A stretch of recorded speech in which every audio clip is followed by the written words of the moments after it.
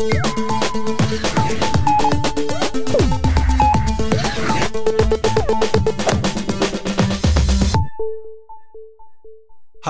I'm Kenny Joya. Welcome to another one of my tutorials. In this video, I'm going to show you track Timebase as it relates to tempo in REAPER. Now this is one of the more common questions asked about REAPER. I think I see this question 2 or 3 times a week on audio forums, chat rooms, and even on Facebook. So I thought it was important that I explained how it worked. I have a project open right now, and the tempo is set right down here to 120 beats per minute. Now let's import an audio file. Right over here I have a piano loop. Let's bring it in. And I happen to know that the tempo of this loop is 95 beats per minute. So let's play it at the beginning of the project along with the metronome.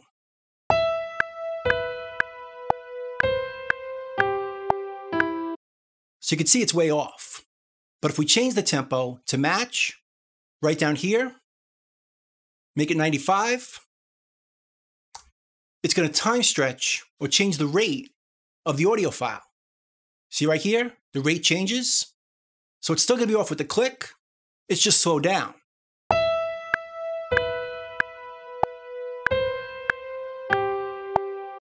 So what we need to do first, before we change the project tempo, is change the time base. So let's undo that. Let's go to our project settings. Right over here is our time base for items, envelopes, and markers. And by default, it's set to beats, position, length, and rate. So it's going to time stretch to fit that new tempo. But if we don't want it to do that, we could change it here. Let's change it to time. And now watch what happens. We'll change the tempo to 95. And now if we play the track with the metronome,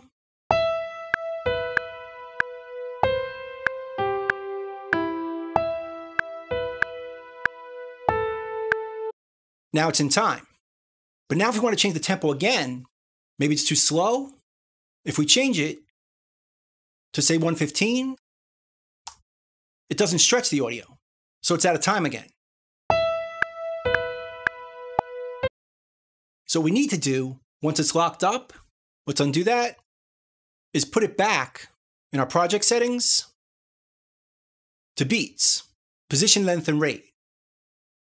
So now that it's locked at 95, now if we change the tempo, it's going to stretch to that new tempo. Let's change it to 115.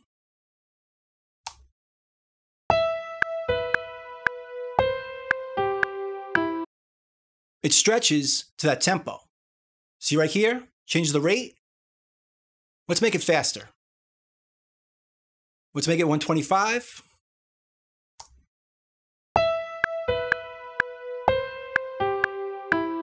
And it's still locked. Now let's bring the tempo back to 95.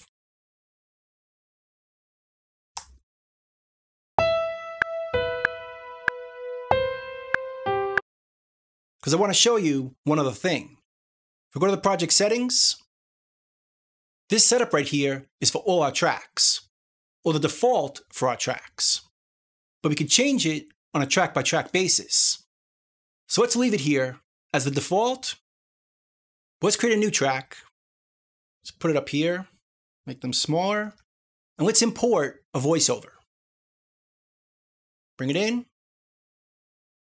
Let's hear it. Here's an analysis of last year's investments. As you can see, we've consistently improved our... Now let's say the tempo is too slow.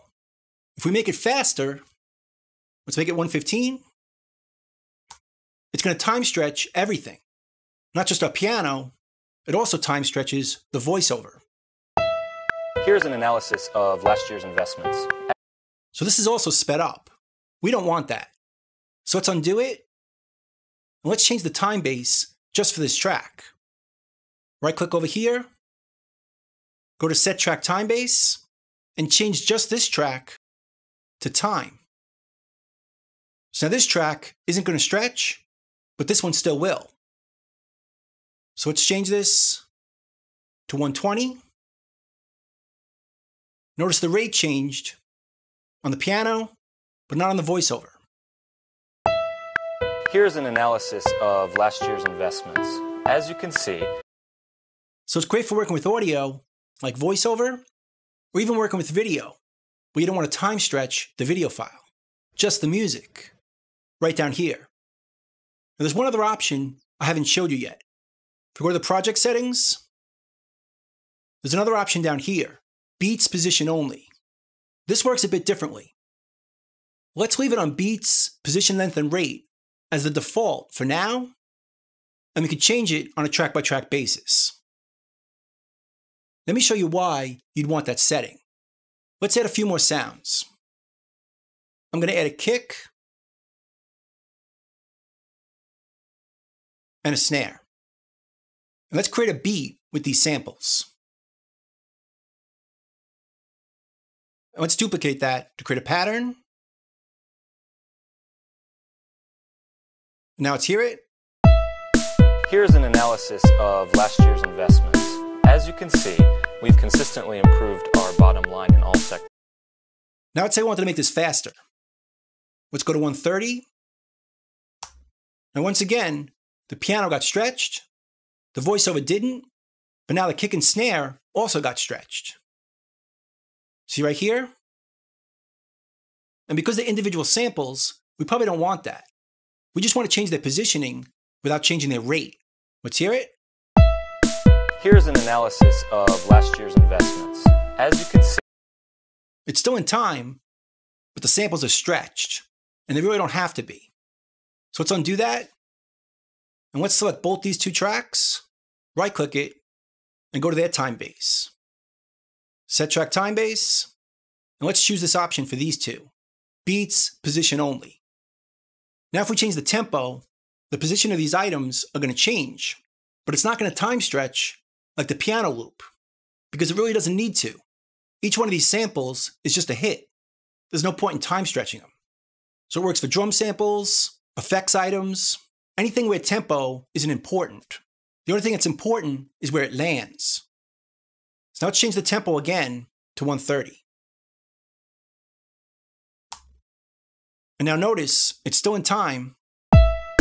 Here's an analysis of last year's investments.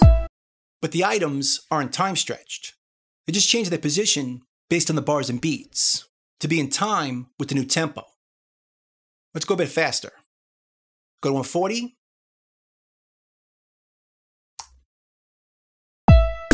Here's an analysis of... Or let's go slower to 80. Here's an analysis of last year's investments. As you can see, we've... And once again, the voiceover doesn't change, the piano time stretches to follow the tempo, and the kick and snare just have their positions moved. They don't time stretch.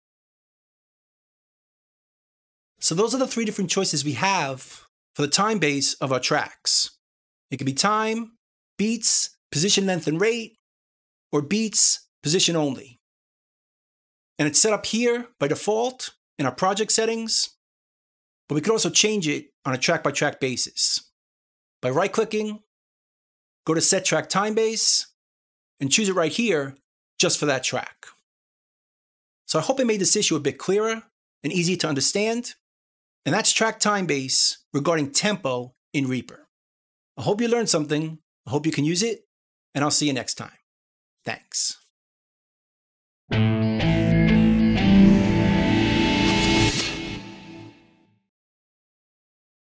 Bye.